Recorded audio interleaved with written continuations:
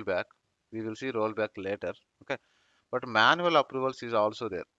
Manual approvals, no one will use it. But what is manual approval is, you take manual approval, something like this.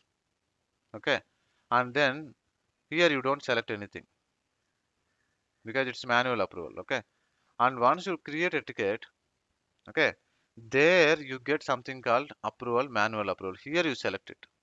That time, whoever you want to select, you will select it. Here you get new there. Okay, you add manual approval that time. Okay, then it will pick that person. Now it will not pick because the definition will not support. But if you keep manual approval, na, where is that?